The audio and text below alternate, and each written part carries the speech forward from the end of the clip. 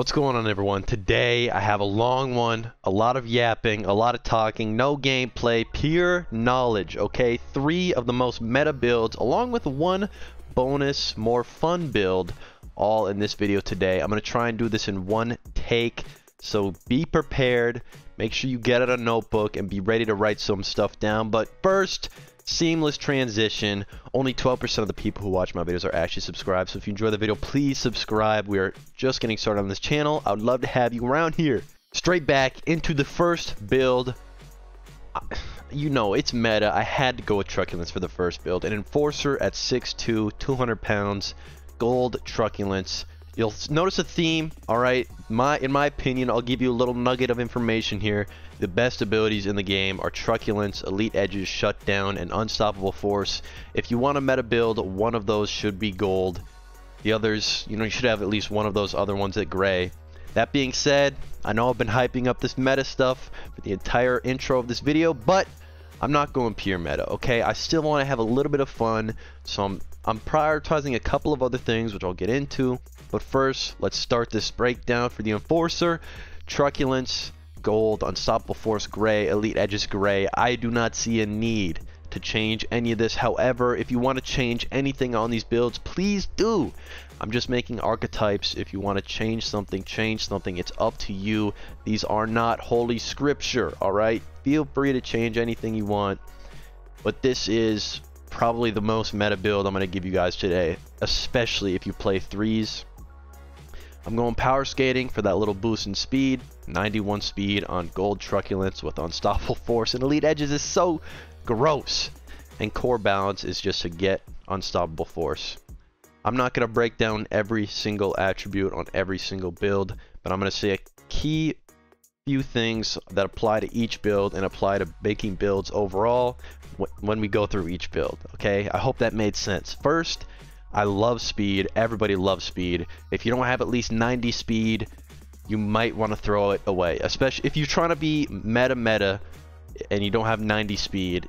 It's just not gonna work. Even if you have 89, okay, there are no exceptions. If you have 89 speed, no, it is not meta. It's not gonna work unless it's a defenseman, and maybe if you're running sixes, you can have lower speed. Threes, there's so much more ice. You need to be so much faster. You're just gonna get skated around unless you're a defenseman. That's a different case, but especially for forwards and especially for enforcers, because you need to get so close. As I said, I'm not gonna break all this stuff down. On to build number 2. There was a cut there. We're not doing one take. I had to catch my breath. Power forward, unstoppable force, elite edges, puck on a string.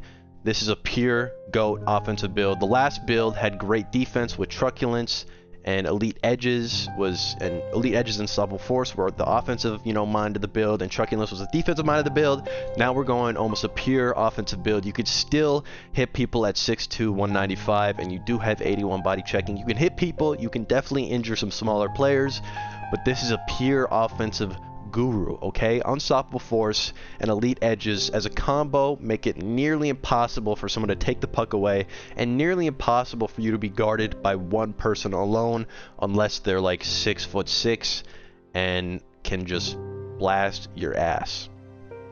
Puck on a string really brings the goal scoring aspect of this build to a whole nother level. At 78 deking, you can get pretty unlucky with the forehand backhand. Forehand, it's pretty slow.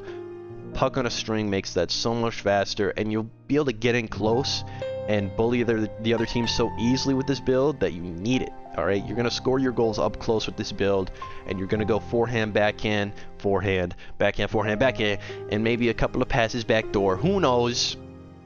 With this build, I'm running, of course, I already talked about the speed aspect of builds. Now I'm going to talk about positional IQ, and I'm going to rant a little bit here. If you don't know, in this playstyle category, defensive awareness is... Okay, let me just reset this. I'm resetting playstyle attribute. With just positional IQ, body checking's down because I took down the height and weight. But with just positional IQ, it brings up my defensive awareness +4. All the boosts in this category either go +4 for any of them. So if I give you know, a stick checking boost, I get +4 stick checking, and that goes for all of these. So if I want offensive awareness to be +4, so you think, hey, put on an offensive awareness boost. But no, you put on a defensive awareness boost and then bring it down the 4 points that you just got from that, and then you can bring offensive awareness up 5, and you still have 20 points left over to put into passing, which is so stupid, EA. You're such a garbage company. That's my rant.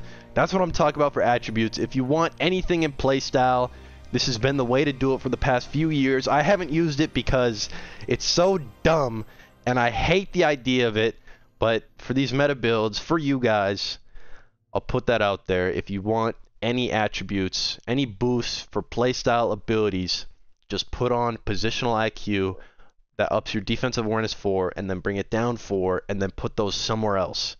Unless you want to just make I'm done. Next build, we're going to the next build.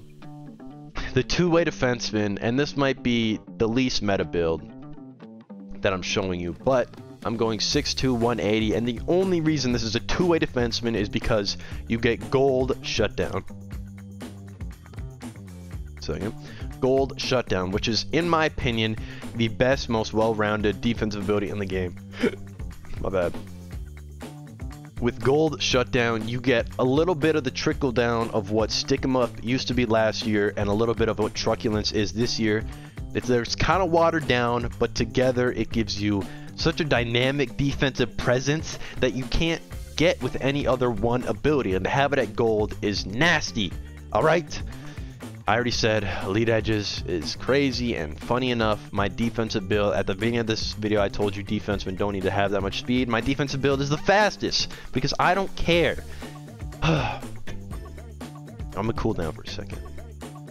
Let me cool down. Okay, I'm using Send It. This is why I call this the least meta build out of the 3, because Send It is horrible. It is not a part of the meta. I just love making stretch passes. If you're playing sixes, never use Send It. And in fact, a lot of the passing abilities are kind of hogwash. They're hooky wooky. Don't use them. What would you use if you take Send It off? If you have people screening in front, you can adjust your abilities and get Seeing Eye. If you want maybe to hit even more, you can adjust your attributes.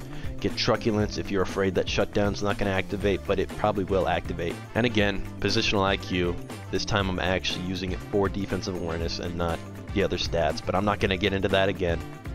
The last thing I will say on this build, if you want, or on any build in general, as long as you have an ability elite edges, you don't need agility to be that high, so you can bring agility down and bring balance up a little bit if you want, or you can bring agility down and bring one of your shots up. That's, you know, if you're going for like Seeing Eye or Heat Seeker, which they buffed a little bit ago, you could bring agility down to an 82, you know. Alright, a lot of yapping about a lot of meta builds. I don't know if you could tell, but I don't love the meta of any EA game. It just, as soon as you get down into the nitty gritty of the meta, the more you get into that, the less it feels like hockey. And I love hockey. I don't love playing some video game that's a poor imitation of hockey. I love hockey. I love playing hockey. I just want it to be like actual hockey and like the actual NHL. But it's not, which is okay. It can still be fun in its own right, but it's not what I'm here. It's not what I'm playing the game for. Oh, that's the second rant of the day. Let's just get into my favorite part, the meta build, the bonus meta build that's actually a little bit fun. I'm going with the Dangler. I told you my favorite 4 abilities that if you want a meta build, you should be running at gold are Elite Edges, Truculence, Unstoppable Force, and Shutdown. And I have 4 builds, and they're all gold in that. And this is my fun one. Elite Edges is a very fun ability. Close Quarters is a very fun ability. And Shutdown is, in my opinion, the best ability in the game. And it even works if you have 75 overall body check. And watch this play. I'll play it right now. Bang! Hit that guy. Defensive possession, pick up the puck, and he's still getting up. That's how valuable this is. On a 6'1", 160 Dangler, you can still make a defensive play like that with Shutdown. Like, alright. It's just that good. Alright, 94 speed, 94 excel. This build is Nang. This is not the most meta of meta builds, but if you're running it in 3s, it is almost as good as it's going to get, because you have that speed to take advantage of space. It's better in 3s than it is in 6s, is what I'm trying to say. I'm mainly a 3s guy, okay? I don't have a giant group that I play NHL with. We have at most 4 people, which is perfect for 3s. So all these are kind of catered a little bit more towards 3s. I don't know if I told you guys, but on the truculence build, that's better at 3s too, because you can get charging penalties and elbowing penalties in 6s, which is a whole nother can of potatoes. I don't even know what a can of potatoes is. Alright. That's the breakdown, okay? I'm not going through these stats. There is no more there is no more attribute reminder. I guess I could just say for any of these builds that I have the face-offs up. You can bring face-offs down and deking up. Don't worry too much about discipline. If you're getting discipline penalties, 99% of the time it's your fault. Sorry if that's a little bit harsh, but the meta does not put me in a good mood. Oh, we've been I don't know how long I've been yapping. I don't know how long this video is. We just hit 1,000 subscribers. I'm working on the 1,000 subs special. If you're new around here and you watch this whole video and you haven't subscribed yet, please do subscribe. I would love to have you in the community. And as always, I'll see you guys in the next video. Peace. This is not easy for me either. But one more thing before you go, Skip. One more thing. All I ask is when you lay your head on that pillow at night, I gave you everything I had. You did. I gave you everything I had.